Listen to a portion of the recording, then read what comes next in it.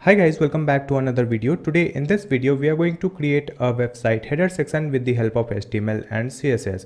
Here on this computer screen you can see we have the navigation bar with the logo and some menu text. Then we have some text description and this button, and in the right side you can see this image, and with this image you can see a background color which is touching on the top, and the bottom of this image is round. So we are going to create this design using HTML and CSS. So before starting this video, I would like to thank Bluehost for sponsoring this video. Bluehost is very good website to buy domain name and web hosting. If you will buy a web hosting from Bluehost, you will get the free SSL certificate, free SEO tool and free CDN. When you will buy web hosting for 1 year, you will get the free domain name also. In any of the web hosting plan, you get the SSD storage which is very fast, and you get the unmetered bandwidth. It means there will be no issue with the traffic. You can drive n number of traffic on your website and your website will be always up and running. Here you get the free SSL protection. I will put the Bluehost link in the video description so that you can come on this website in one click and start building your website. If you don't know how to build your website with Bluehost, I have dedicated video on this one where you can learn how to build and publish your website in just few minutes. You can find that video link also in the description. Now let's start this video. Here in this folder I have one HTML file, one CSS file and one another folder called images, and in this folder you can see I have one logo and one user image. You can find this image download link in the video description. Now I will open these code file with my code editor, which is Visual Studio Code. So this is the HTML file where I have added the basic HTML structures, and this one is the CSS file where I have added margin padding, box sizing and font family. These properties will be applicable for all the HTML elements. In the HTML file I have added this link tag that will connect the HTML and CSS file. Next we will add code in the body tag. So here we will create a div with the class name header, and next we have to add the CSS for this header. So let's add this class name in this CSS file, and for this header we will add width will be 100% and height will be 100 VH, which is viewport height. After that we will add some padding, so there will be some space. So we will add 0 from top and bottom and 10% from left and right side. And let's add the background. We will add very light color of background here.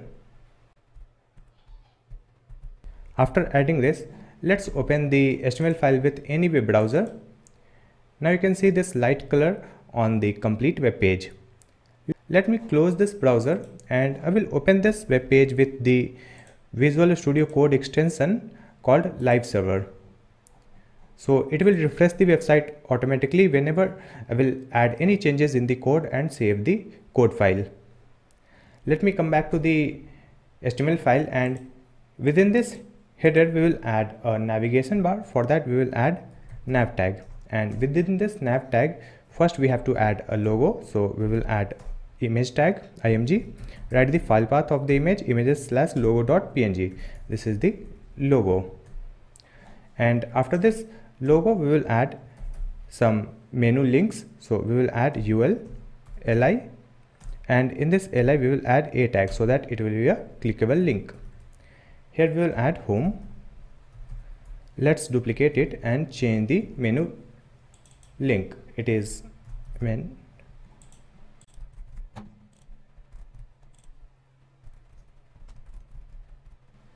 After adding this, again refresh the website, and now you can see this logo and these menu links below this logo. Next we have to align these things side by side. So let's come back, and here we have added nav. So come back to the CSS file. Here we will add nav, and for this nav we will add width. So width will be 100%, then display will be flex, align items center, and justify content space between.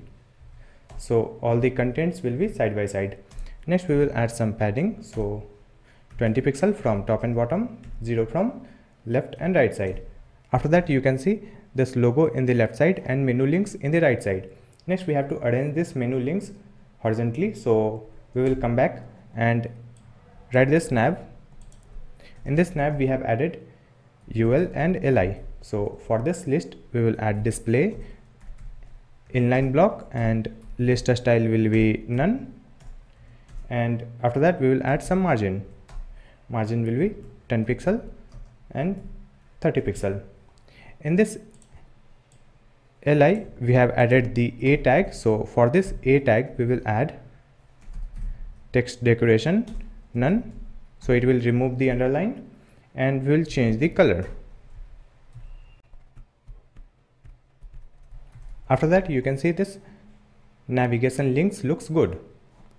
Next we will add the title, description and a button on this page. For that let's come back, and you can see the nav tag is closing here, so here we will add some space, and here let's add another div with the class name text box, and within this text box we will add a title in h1. This is the title, and next we will add some description in p tag. So this is the description, and after that we have to create a button, so here we will add one a tag, and here let's add the button text. It is shop now. After adding this, let's come back to the web page again, and here you can see this title, description and a link which is shop now. Next we will design this one, so let's come back, and you can see we have added the class name text box. So write this class name in this CSS file, and for this text box first we have to add some space from the top, so we will add margin top, it will be 130 pixel, and let's add the max width will be 600. In this text box we have added a title in h1, so for this h1 we will add font size will be 45 pixel, then margin from the bottom to add some space,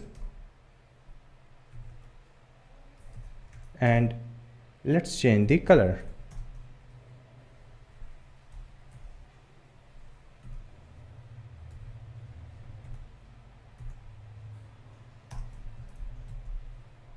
After adding this, you can see this title looks good. Next we have to add the CSS for the link which is shop now, so let's come back and write this class name and then write a for the a tag. Here we will add display will be inline block, then we will add text decoration none, color will be white, it will be the button text color, and background.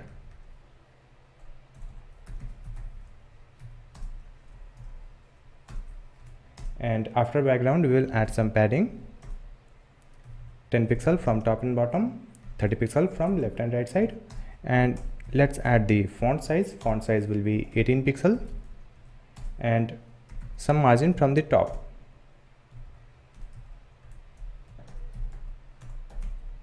Border radius of 6 pixel. Now it is good. Here we will add a line break, so let's come back and come to the HTML file. Here we will add br to add a line break. Now it is looking like this.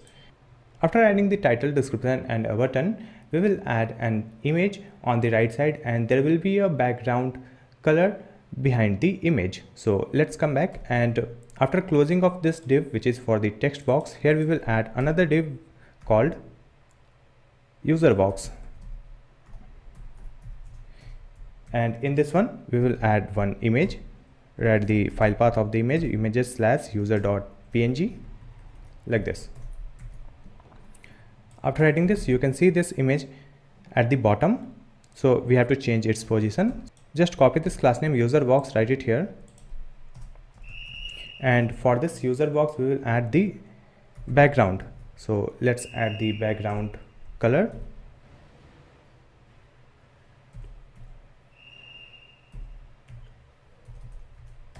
After that we will add the position will be absolute, top 0 and right 12%, You can see it is on the right side. Next we have to add CSS for this image. So in this user box we have added the image with img tag. So here we will add img and display will be block. Then we will add padding from top to add some space, 100 pixel. Then width will be 410 pixel, 410 pixel. You can see we have some space on the top of this image. Next we have to make the corner round for this one. So we have to shift this image. So here we will add margin bottom and we will move this image by 50%. So you can see the actual width of image is 410 pixels. So we will move it by half. Here we will add minus 205 pixel, 205 pixel. So you can see the bottom of this image is round. Now you can see the navigation menu link is hidden behind this color. So we have to change the Z index. So let's come back, and here in this user box we will add Z index 1, and in this nav here we will add position relative Z index 100. Now you can see these navigation links are visible. So finally we have completed this beautiful website header section. I hope this video will be helpful for you. If you have any question, you can ask me in the comment section. Please like and share this video, and also subscribe my channel Easy Tutorials to watch more videos like this one. Thank you so much for watching this video.